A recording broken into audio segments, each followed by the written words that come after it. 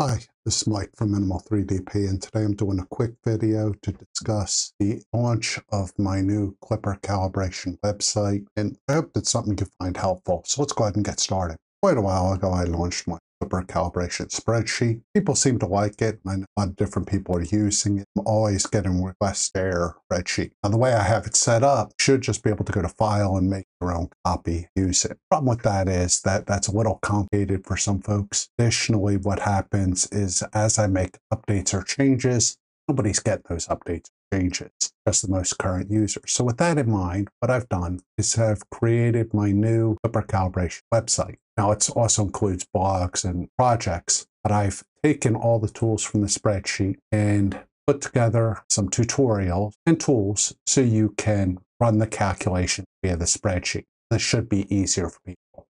Additionally, I used Hugo and a theme called Doxy, and that includes some feedback stuff and also links to the source code for the site, and so people can leave comments and that good stuff. So hopefully I can improve these tools over time. Right now I have rotational distance, flow calibration, run current, pressure, advanced input shaping, X and Y offsets, max volumetric speed, and then I also put a calculation there for lead screw distance. So hopefully you'll find these tools helpful. Where appropriate, I'm making little videos.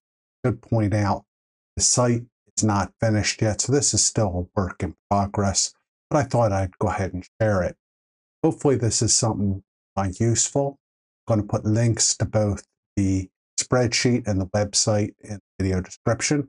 I'm going to keep both up to date, so that way if you prefer the spreadsheet, because maybe, hey, you want to edit the calculations or make some changes, you're welcome to. And then also I'll have the website.